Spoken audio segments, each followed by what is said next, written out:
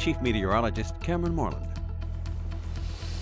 Well, May started out on a really warm/hot note with highs over the weekend in the 70s, 80s, and yes, 90s.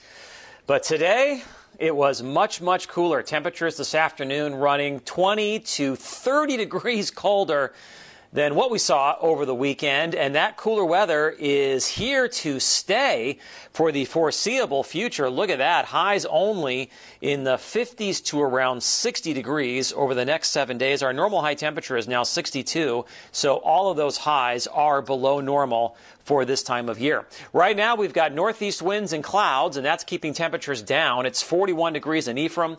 We've got 43 in Sturgeon Bay. Meanwhile, we've got a few mid-50s here, south and west of Green Bay. Those are the warm spots here in northeast Wisconsin. But once again, a good 25 to 30 degrees colder than what we saw yesterday.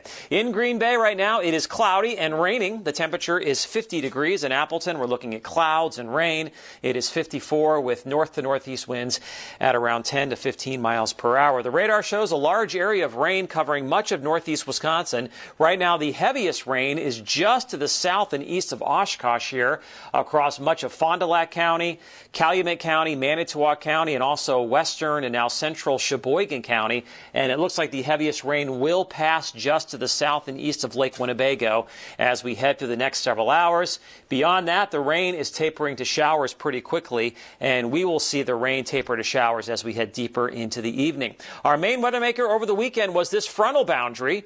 It was to our north, so we stayed warm, 70s, 80s, and 90s, but it dropped south yesterday, and it has really dropped south today, and that's why we're seeing much cooler readings. We've got the clockwise flow around this area of low pressure riding north and east along the front. That's giving us northeast winds, and with the clouds and the rain, temperatures are quite a bit cooler than what we saw to kick off the month of May. A lot of 40s and 50s out there, and you can see that really all the heat that was across the upper Midwest over the weekend has been shoved way to the south, and as you saw on your 7-day temperature trend, it's not coming back anytime soon. Highs tomorrow will be in the upper 50s to around 60 degrees.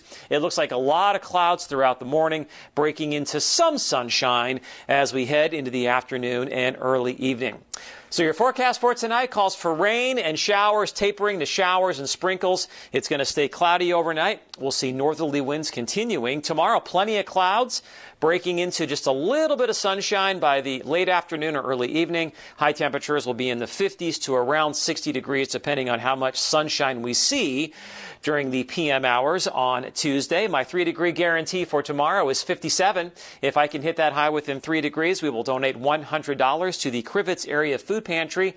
And we did that Saturday. I forecast 82, and the actual high temperature was 84 degrees. As we head into Wednesday, look for a mixture of clouds and sunshine, warmer right around 60. Chance for some showers Wednesday evening into Thursday morning.